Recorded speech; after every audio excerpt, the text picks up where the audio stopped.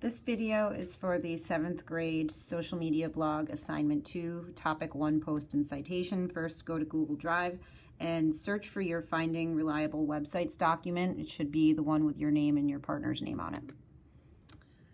And then what you're going to do is you're going to scroll down to where you have website number 1.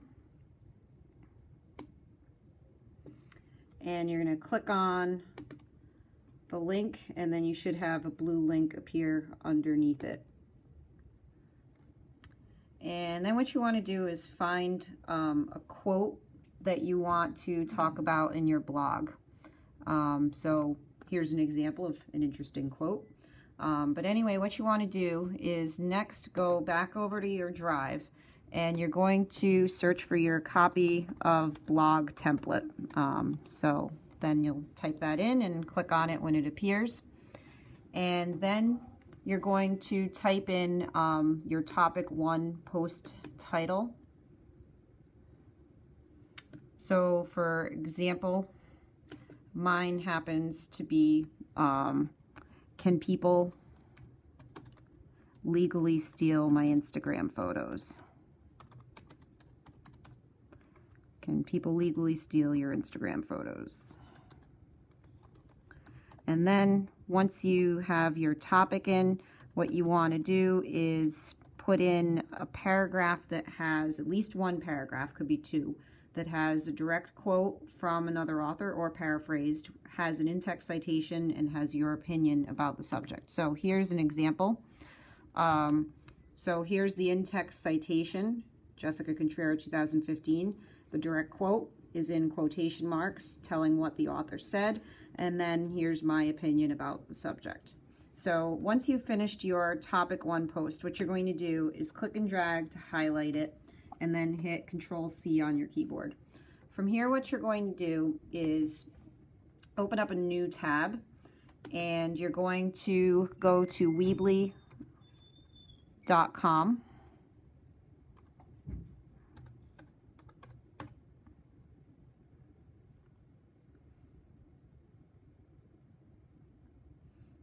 And then click on, if you're already logged in, click on Edit Site. If not, make sure that you log in.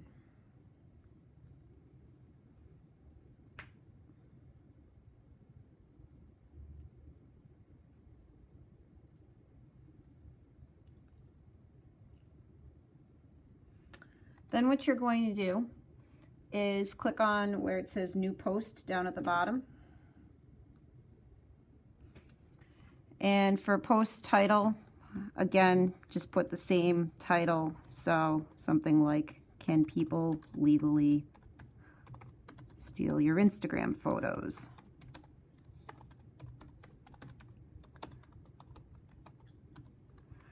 And then you're going to click and drag a text box to go underneath the title and the date.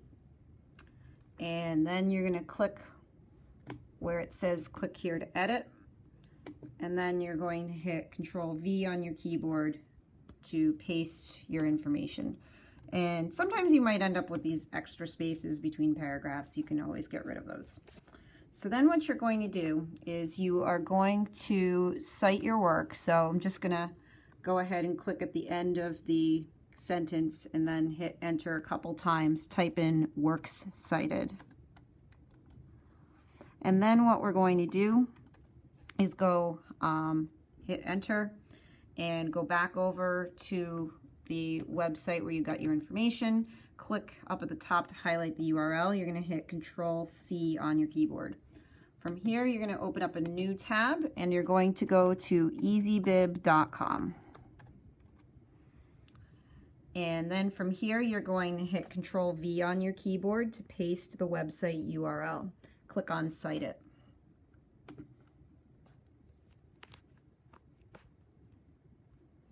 Then click on Cite This. And then click Continue to the final step. And you might need to scroll down a little bit before you see that button. Then what you want to do is fill in anything that it didn't fill in for you. And actually, this particular website, it looks like it filled in everything, but if it didn't fill in, for example, the author or the date, check the top of the article. In this case, we do have an author and a date. If it didn't come up with the publisher, you'll find that at the bottom. So like, let's say, for example, I wanted to find the publisher of this website. It's whoever has the copyright. And then you'll also see a year too if you didn't find a year. So IDG Communications would be the publisher. And so you want to make sure that all that information is filled in. And then once it is, you click on Create Citation. And then from here, what you're going to do is just wait for it to finish loading completely, because there'll be a copy and paste citation link that'll appear here, but it doesn't appear until it's completely loaded. So again, still loading. Now it's done. So then we click on where it says copy and paste citation, and it'll kind of just confirm that it's copied, because it'll say the word copied once it has actually copied. Hopefully that works. There we go. So then what we're going to do is go back over to our Weebly tab and make sure that we're under where it says Works Cited, and you're going to hit Control V on your keyboard. And so then what you'll do next is you'll just go ahead and post it. So you're going to click on Post up at the top, click on Close, and so now you've got that post.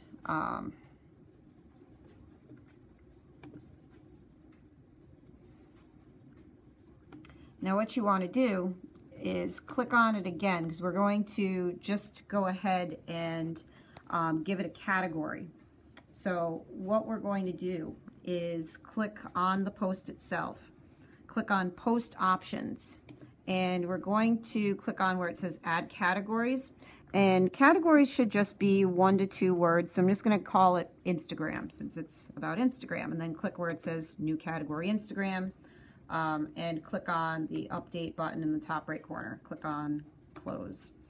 Then what you're going to do is scroll down to the About Us post. Click on it once, and we're going to add a category to this one as well. So again, click on Post Options down in the bottom left corner. And then we're going to click Add Categories again, and then type in something like About Us, and then click on the new category when it appears. Then you're going to click on Update in the top right corner, click on Close. Then what we're going to do is actually publish our blog. So you're going to click on Publish up at the top. You're going to click on Continue, and then it's going to come up with your link. And if you click on it, then it'll actually show you your blog. Now, we are going to be adding more to it, but now it's kind of neat because you can see how your blog works, and you can click on, let's say, About Us. It'll bring you to your About Us post. If you were to click on Instagram, it'll bring you to your Instagram post. So anyway, that's it.